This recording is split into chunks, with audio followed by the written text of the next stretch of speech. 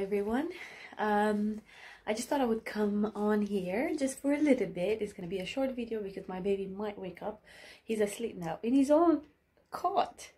Anyway, that's what I wanted to share with you guys, the fact that I'm so happy and I had to share it with someone, and that's you guys. First of all, I would like to say sorry for the latest, I don't know, 3-4 videos which I put with my baby in his bum and you know, crawling and stuff, but I'm really proud of him, and honestly he's a baby and I don't think the nudity of a baby will bother many, you know, hopefully it won't. And obviously it's a mom's channel, so I guess that is, I hope that's accepted. But yeah, as you could see, he's like slowly crawling. He hasn't really, well, he did roll over once or twice if I put a toy across him, like basically far from him, and then he tries to reach it, but he hasn't been doing it like very often. And I try not to force him. We do tummy time, but not a lot lately because I think he has some reflux, and every time I put him on his belly it kind of ends up spitting and stuff. So we still do it though, just not every single day. Now what I wanted to say is that I made a big step to actually get him a travel cot, so his own cot. Obviously my bedroom is very limited in terms of space, and he was co-sleeping with me, which was really nice, you know, for me. I mean, it was difficult, but I really enjoyed it. However, I knew that it's time for him to kind of progress to a different level and have his own space. And you know, I always had to be cautious whether I move or not. If I move and the bed squeaks or something, he would wake up and blah blah blah. Anyway, so I just decided to get a travel cot. And also I really wanted to work on the naps part, because he only used to nap only in his stroller, in his pram. So I had this pram inside in my bedroom, which is fairly small and nice, but I used to push that stroller 3-4 times a day, as many times as he had the naps. 4 strollers pushes, you know, and stuff. So I had it a little bit enough. So I decided that okay, I'm gonna attempt to switch him into his cot. So you know, I ordered this travel cot on Amazon. Costed me £56, which is also, I think you probably all know that, but it's like also can be a playpen, and it has another layer which is turns into a bed, and it's easy foldable, you know, space saving and all that stuff. And it came with a kind of like a cot mobile, and also you know, hanging toys and stuff, and also like a thing that vibrates, which is great because it actually helps him, it suits him. It vibrates and has some lights and music, so it's pretty cool.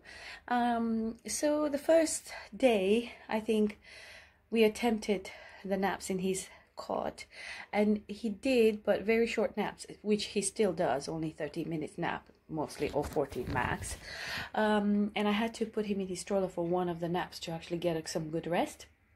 That was the first day, but today is I think is the third day, and I put him back again into his cot every time. I don't put him in the stroller anymore for naps. I just put him in his cot and I let him chill and play with his feet and put the lights on and blah blah blah.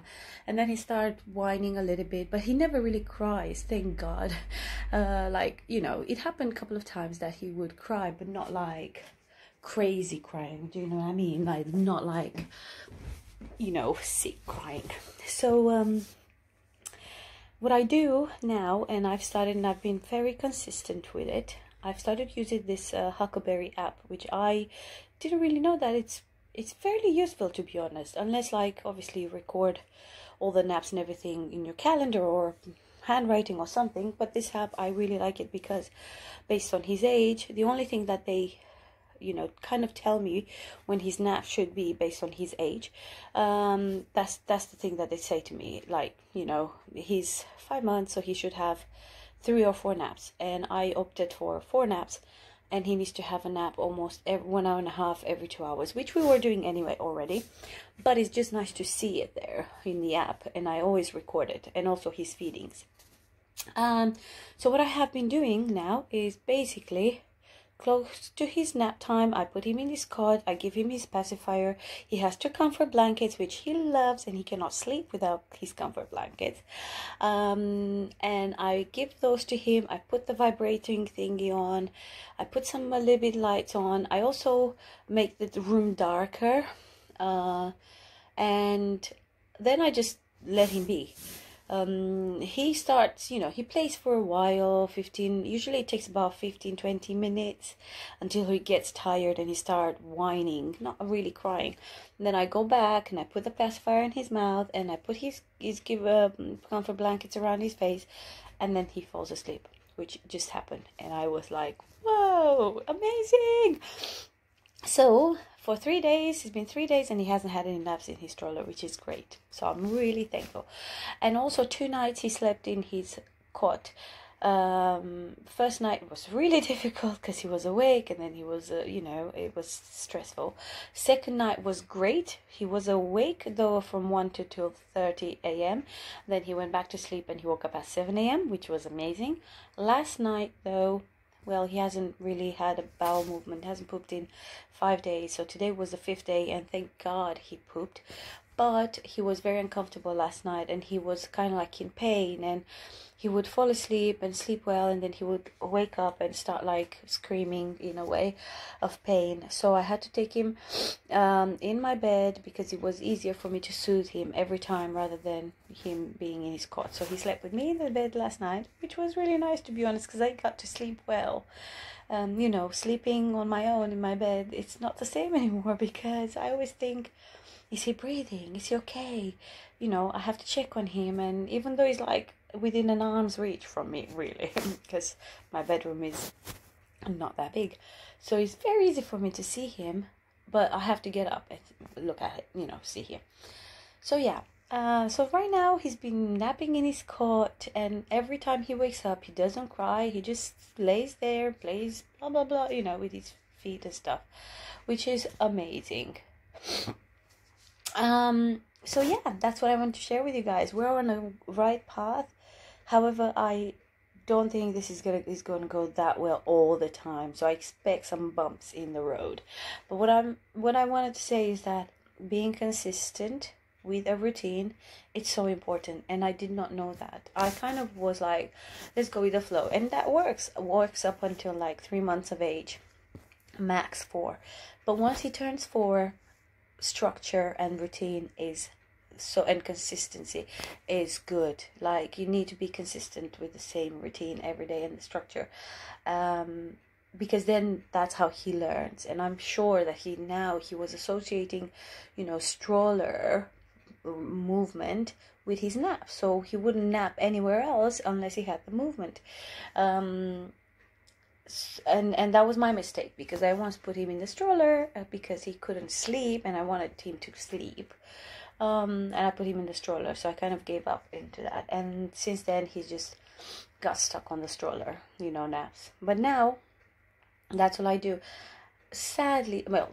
Unfortunately, he only has about 35-40 minute naps and about 4, but it's okay, although he should have 4 hours of sleep within a day. But that's okay, because he goes to bed fairly early, usually around 6 p.m. So, because he's very tired since he hasn't had, enough sleep during the day. So I don't try to force him. I just want him to get used to sleeping in his bed. Yeah, that's about it. And like sleep feeding, he doesn't fall asleep feeding only in the evening. That happens sometimes, but his feeding time doesn't always fall at the same time with his nap or time to sleep. So yeah, we have to work on that, but it's okay. We're getting there. So I'm really hopeful. And that's what I want to share with you mamas out there who are new and probably struggling just like me. It is difficult, it is, but I think if you continue to stick with the same routine and just keep repeating it, the baby will learn that, this is the bed, this is time for nap, now it's time for nap. I put the white noise on, I put the vibrating machine thingy that vibrates the cot a little bit. Also, I ordered this machine, which should arrive today. It's called Zen something, and it's a vibrating, so I can't wait to get that. I put the white noise machine, I give him his pacifier, I give him his blankets and blah blah blah, and he knows it's nap time, you know. During the night it's more or less the same, except the fact that, you know, I play a little bit more with him before nap, I give him a bath, or if I don't, you know, there's different things, but it's pretty much the same. It's just that it's night, the room is even darker. And then I usually don't put the noise machine. It really depends on how he is. Yeah, so consistency is the key. Okay, right, that's all I wanted to say, to be honest. I also wanted to share that I have a high chair for him, and I'm trying to get him to sit in that, although it's for kind of like a big boy high chair, but it kind of works. But it's a little bit too big for him, I think. But we're practicing, you know. Hopefully at some point he's gonna be able to sit properly in it. But we do a lot of, like, I have a sit me up on the floor thingy kind of chair, and I try to put him in that as well. So yeah, it's, you know, we're progressing, but I am tired, to be honest, and being a mom is not easy. Being a single mom is definitely not easy. I do miss a little bit my freedom and my time and everything, but you know, I'm really thankful that my baby's healthy and everything, and that's all that matters for me. And you know, you just have to keep on going, isn't it? You just have to keep on hoping that things will get better. Love your baby as much as you can. Don't forget about yourself, and yeah, that's about it. Also, the baby feels if when you're stressed, and I realize when I'm really stressed and, you know, I'm worried and I'm stressed because he doesn't sleep and this and that, he doesn't sleep, and it's even worse. So, you know, we kind of share the same energy, so it's important to find a balance. It's impossible not to be worried or stressed, especially when you have a baby, but just to kind of keep it within a level so that the baby will feel safe and don't have to deal with my stress.